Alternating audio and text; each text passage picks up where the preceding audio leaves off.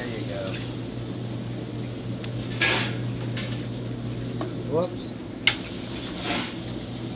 This is Jonathan McNamara of the American Red Cross, and today we're at Buz and Ned's barbecue with the man, the legend himself, Buz, the Flay Slayer. And it's summer grilling season, so that means not only backyard barbecues with the family and friends, but it also means an increase in house fires and injuries that result from grilling. And we're here with Buz himself. Buz, you're standing in front of the grill. Talk about how you approach the topic of safety. I see right here you have a pair of the longer tongs. Why is it so important to use utensils like this, but also to respect the fire, which I know is really important to you?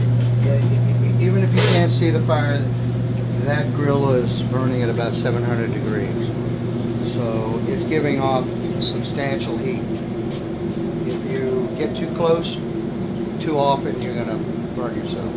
That's why I don't wear gloves, those safety gloves, because with the blessing of the health department, because it's dangerous when you're around a grill, because they tend to make you build up moisture in the glove. And if you get here, it takes seconds to superheat that moisture to the point of being able to scald. And as it relates to the homeowner, you know, you want to make sure that everybody is aware of the dangers that happen to be around it. Keep the little kids away. Make sure that all the parts are fit and everything is tight and there are no leaks. Read the manual. Always read the manual. Right? Yeah. It's there for a reason. Some you might think is superfluous and unnecessary, but it's a good thing. You need to know it. Buz, you train people every day in the topic of people who are new to grilling. Why is safety to you so important? Not only here in the restaurant, but it's something you approach in your own backyard when you're grilling at home.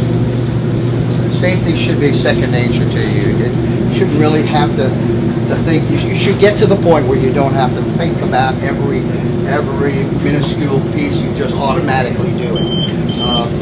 But that takes a long time. So most folks who don't use the grill every day need to be aware of what they need to be doing, what they're not doing, what they should be doing to make the grilling experience uneventful, except for the quality of the food that you're producing on your grill. And one thing you've said is one of the things, the secret to great barbecue is attention, care, love. That's also one of the great ways to make sure your grilling is safe. So if somebody's watching this, they're interested in getting into grilling, maybe they've seen you on the Food Network going against Bobby Flay, what are some of the best tips you can give them if they're going to be getting into the game?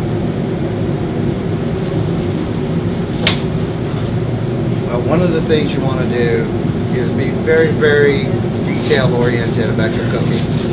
It's important from the time you go to the grocery store or the big box store, buy your food, to what kind of temperature you're keeping it at prior to cooking.